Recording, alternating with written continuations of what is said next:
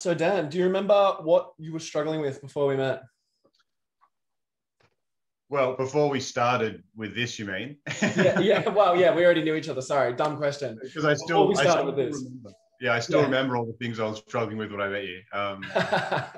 Uh, well, basically, I was in a really negative mindset, and I couldn't get out of bed really. Like that was the thing. I was overwhelmed by negative stuff in my life that I wasn't able to control. I didn't feel like I had any control.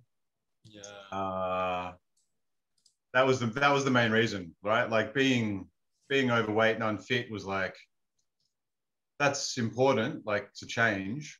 And I do feel better for not having that, but it was about taking control of it and doing it, because that's the thing is like deep down, you know that you're not doing the things that will improve you and you need to do those things.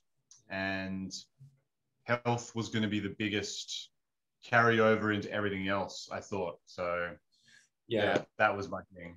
for sure. Yeah, it sounds like you kind of recognized that it was like the cornerstone bit of your life that if you sort out, all the rest of the dominoes sort of fall over as well. Yeah. Yeah, and things like people everyone judges you on the first appearance that they see you, and if you look better, that's like that includes physically looking better, you're leaner, you're stronger, whatever, you know, you've groomed yourself, but it's also how you're feeling about yourself projects externally, and that is the real thing. It's like, you know, you see yourself look good, but then your confidence comes out, and then from there. So Yeah. yeah, it just gives a better impression. Like